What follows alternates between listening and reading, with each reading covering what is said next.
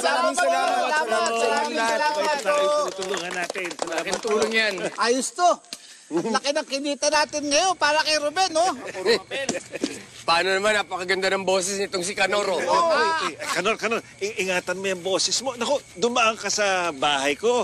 Bibigyan kita ng halamang gamot. Alaga ako yung boses mo. Nako, ito talaga si Mang Kulas, oh. Ang alagaan nyo, yung tagiliran nyo. Che! Ito naman ang pagdiskitahin nyo.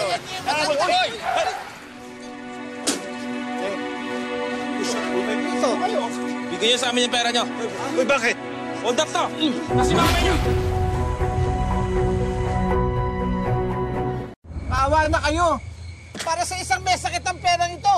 Nahimik ka. Uy! Nahiya ka naman sa ano! Nakarati sa mga naman ang nakakailangan yan! Uy, Boyong! Bigay niyo na lang! Hindi na naman kunin yan. Kawawa na si Ruben. Sa halip na kinukuha niyo, dapat nga naghuhulog pa kayo dyan eh. Bigay niyo na lang.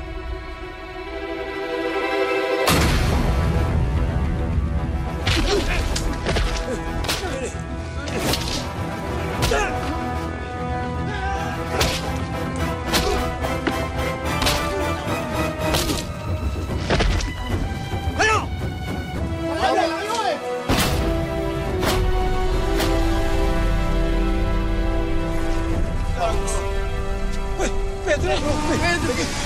Wala kayong awa sa matanda! Loko-loko! Peke ito eh!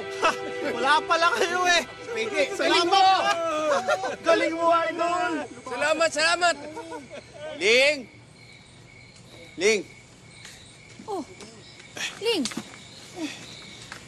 Bakit ang dami niyo? May problema ba? Grabe. Hindi, walang problema. Talaga lang, sinamahan namin umuwi si Pedro. Ha? Bakit? Pedro, natuloy ka ba sa San Martin? Oo, natuloy ako, Ling. Nagkita-kita kayo sa San Martin. Isang bayani, itong asawa mo, Lea. Nakita niyang hino-hold up kami sa daan. Gustong kunin ng mga lalaki yung alkansya para kay Ruben. Naku, nilabanan ng asawa mo, binugbog ng asawa Lea, mo. grabe. Nagtakbuhan yung mga hold-upper. 3. Ha?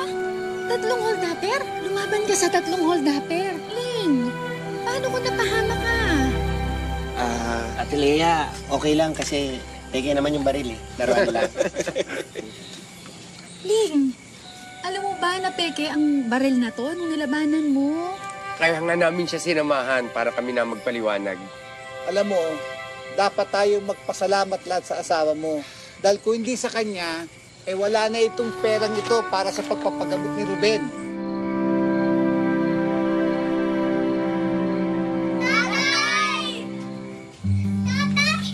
Anak.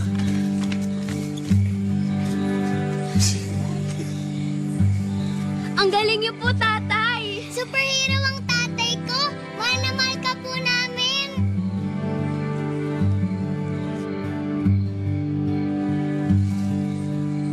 Mahal na mahal ko kayo.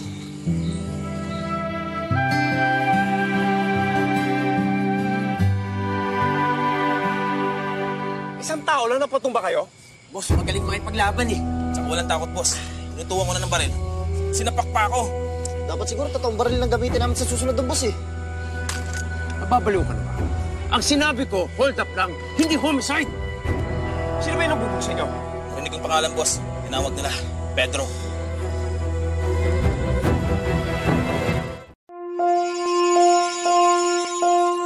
Thank you so much for watching Starla. Don't forget to like, comment, and share our videos and subscribe to ABS-CBN Entertainment YouTube channel.